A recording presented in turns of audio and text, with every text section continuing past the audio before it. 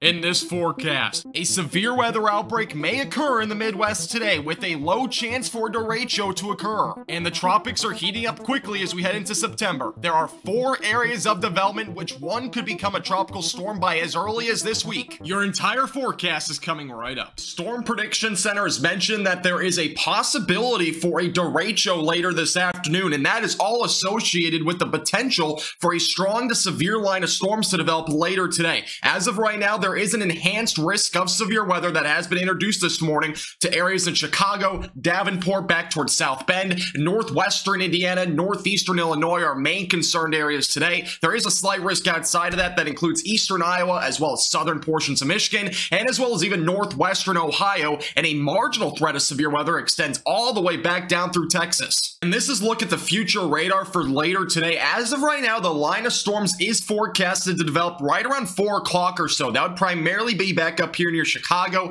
into portions of northern Illinois and extreme northwestern Indiana. Eventually by 5 to 6 o'clock, the line begins to extend. Again, even if it does not become a derecho, we are still looking at potential impacts of scattered to numerous damaging wind gusts between 60 to 80 miles per hour, maybe an isolated brief tornado as well, but the main concern definitely for today will be damaging winds. By about 7 to 8 o'clock, that line will continue to push down to the south and east, and eventually by about 9 to 10 o'clock, it becomes a little bit more disorganized, but we're still going to at least see some scattered damaging wind gusts through areas like central Indiana and as well central Illinois. By 11 to 12 o'clock, we will begin to see just more rain more than anything, so we could see some isolated flash flooding in some locations down in central and southern portions of Indiana and as well as Illinois, and eventually going to the overnight hours, most of this rain will just be mostly just rain. Not a whole lot of severe weather is expected going into Tuesday.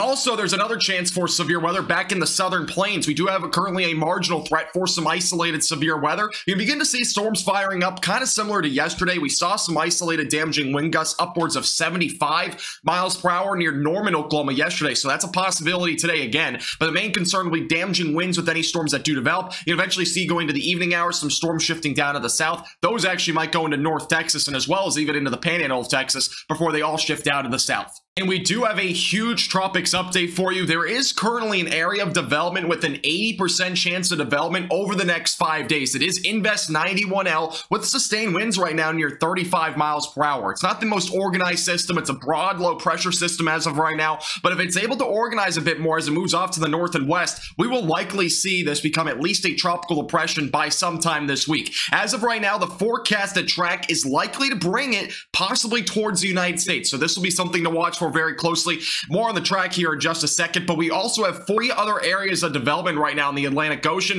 You can see there's one currently in the Caribbean that has about a 20% chance of developing in the next 5 days. We have a little Invest 92 back up about 600 miles east of Bermuda. That also has about a 10% chance of developing in the next 48 hours. And we also have another system about to come off the coast of Africa, and that also has a 20% chance of development. That would be to blame from this thunderstorm activity as of right now that's about to exit the coast. All right, we do have some good news for you, but let's first get into the track and what the computer models are showing as of right now. Here's a look at the GFS model that is currently bringing this, and it's been bringing a lot of systems to tropical storms and hurricanes, which none of them have really developed, but we've had very much consistency with this model as well as some other ones. As of right now, it is forecasted by the GFS model to go off to the west-northwest and eventually take a little bit of a boomerang turn, kind of take a sharp turn back up to the northeast, most likely sometime around this upcoming weekend, but you can see at the pressure is around 990 millibars. That's easily at least a tropical storm, if not a Category 1 hurricane, and eventually that will start to move off to the north and east. But obviously, there is still a lot of time in between now and then. We could see things change. Here's a look at the European model showing a fairly similar instance as well, bringing it to at least a tropical storm, eventually strengthening it as it takes that boomerang turn off to the northeast, and eventually that'll move off to the northeast, not really impacting land a whole lot other than maybe the Bahamas. So a lot of good news from the computer models so far, but not every computer model is showing the same exact thing, because a lot of computer models are kind of all over the place right now with the placement. Since the low pressure system, or really the tropical depression,